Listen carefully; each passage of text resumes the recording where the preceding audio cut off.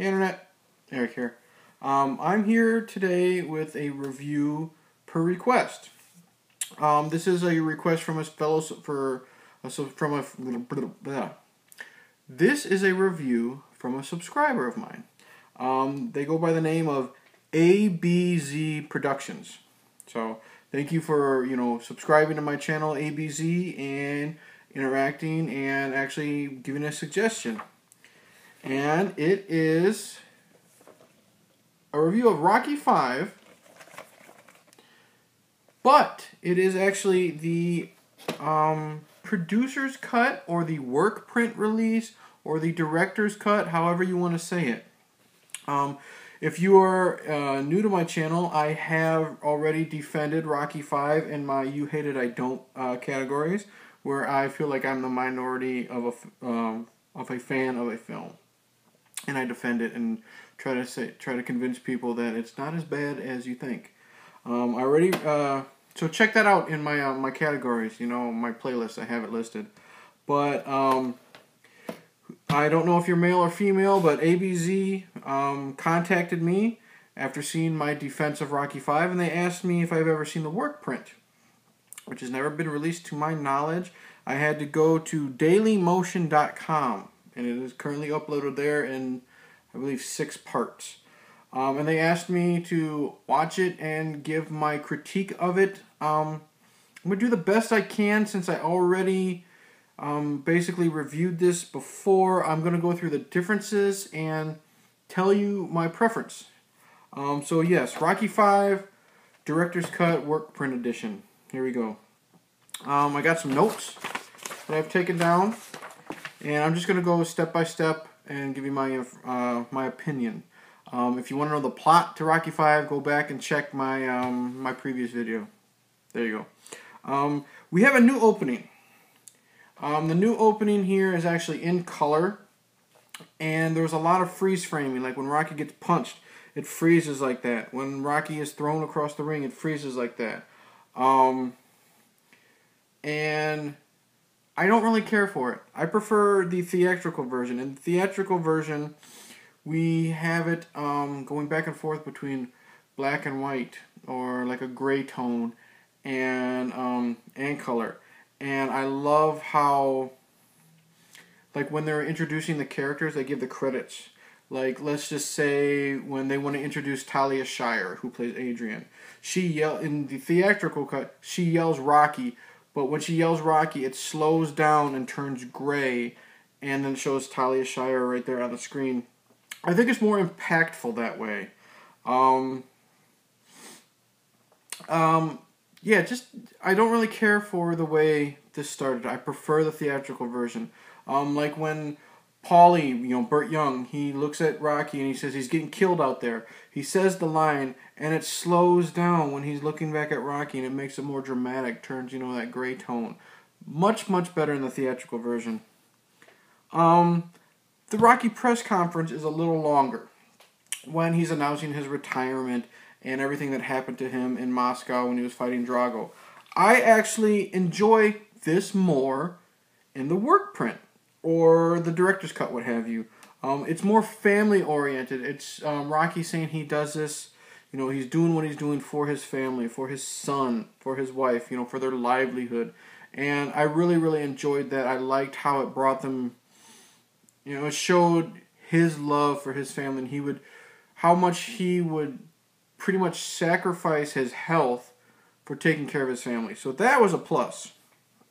After they lost their money,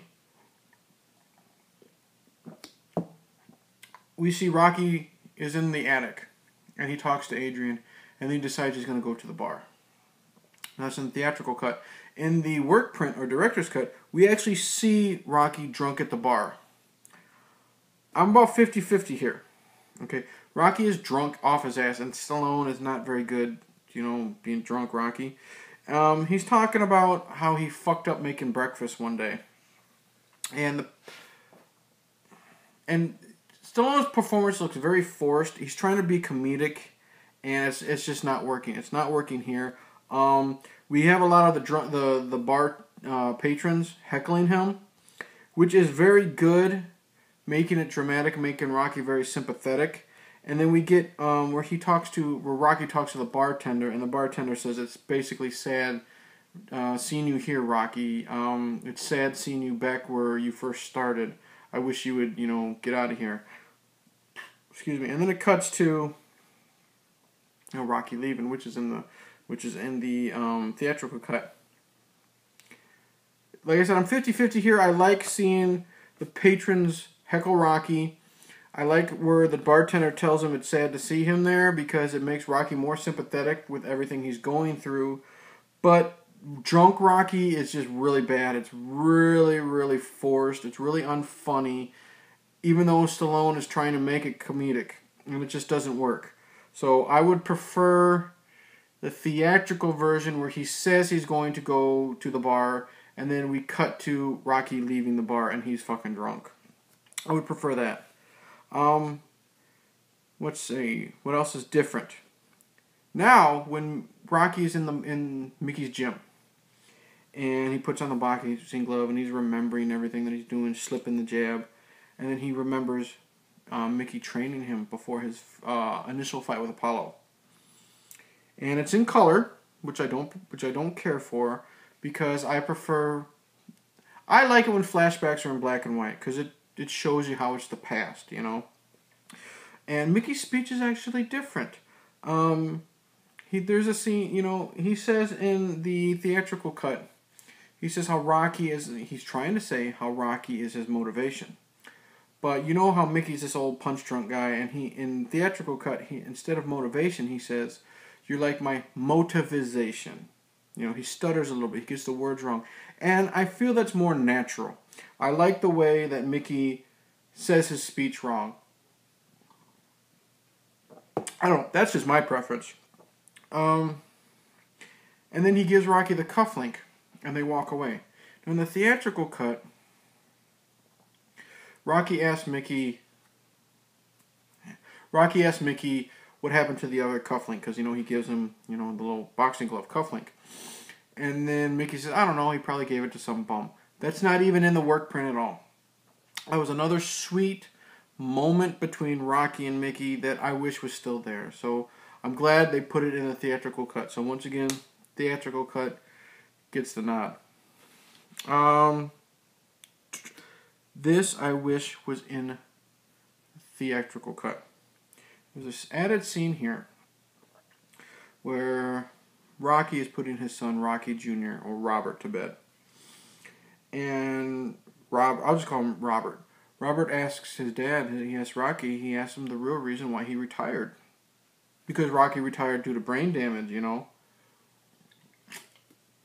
Robert asks him, and Rocky does his best to convince Robert, that he retired for a good reason. And Robert is concerned about Rocky's health, and Rocky does his best to convince his son not to be afraid, that his health is perfectly fine, that he is okay. And it's a really good, sweet scene, and you can see Stallone start to tear up, start to cry when he's talking to Robert. And I really wish they would have left that in, because it shows how Stallone actually can act if he's given the right material. I mentioned that in my Creed review. Check that out. But yeah, Stallone can act if he's given the right stuff to work with. And I really wish it would have stayed in the theatrical cut. I understand it might have made the film more of a downer, because this is a very sad movie in a lot of parts. So, and they might have cut it for pacing or whatever, but I really wish this would have kept in. So you get the plus right there, work print. There's a very sweet, after that sweet scene with Rocky and Adrian being intimate the first night home. You don't see any sex or any nudity, but Adrian's being very coy with Rocky, very sweet, very attempting to be seductive and loving with Rocky, and he falls for it, and then they kiss, and it fades to black. Doesn't really matter. I mean, it was sweet seeing it. It doesn't really help the story flow at all, but it still shows that Adrian, even though she's now no longer in the mansion, she no longer has the riches, she still loves her husband very much. So I'm about 50-50. Not necessary, but it was cool to see. Now, let's see here. We get to a scene well, this is an added scene. After Paulie and Uncle Paulie and Rocky meet Tommy Gunn, they walk away. And Paulie gets into an argument with a bunch of bums. And that's okay. But what I really like is Rocky finally meets little Marie. And if you remember Marie was a character in the original Rocky, okay? And eventually Rocky was trying to tell her to straighten up her life or else she'd basically end up like a hooker. Well, here in Rocky 5, we see that Marie actually became a hooker, living on the streets, trying to warm herself up with, burning garbage cans, cold sores on her mouth. And it's a really cool callback to the first film. It's unnecessary. It doesn't do anything with the story, but it's really, really cool. I really enjoyed it because it was a good callback to the first one, and it shows how Rocky was right. How if little Marie would have just listened to Rocky, she wouldn't be where she was. If she would have, it's once again Rocky trying to be the father figure. I mean, we do meet Marie again in Rocky Balboa. She's never become a whore. They never mentioned that at all. But this was a cool scene. I would give it a thumbs up. Next, we have a different training montage. I only say this is different because there's a couple added scenes. Doesn't really matter. It's the training montage of Rocky training Tommy Gunn and then Robert being trained to defend himself, from the schoolyard bullies. There's no music. There's no music at all, and that's my downside. I hate training montages with no music. Call me old-fashioned, but I want a training montage with no music, so thumbs down there. I don't care to hear that much dialogue. What the fuck is hanging from my hat? I don't fuck it. Anyways, sorry. I prefer my training montages to be, stereotypical with music. So, thumbs down here. Then we get another training montage with Tommy Gunn, and it's to the Rocky IV music. The training montage that's in Rocky IV. No big deal. Now, finally, we're at the end. Because the rest of the film is pretty much the same. Finally at the end, where Rocky and Tommy Gunn are getting into their brawl in the parking lot. And I'm only going to mention this. You see it right here. Big bold letters. Terry Funk! Exclamation points. This has nothing to do with the difference between the films.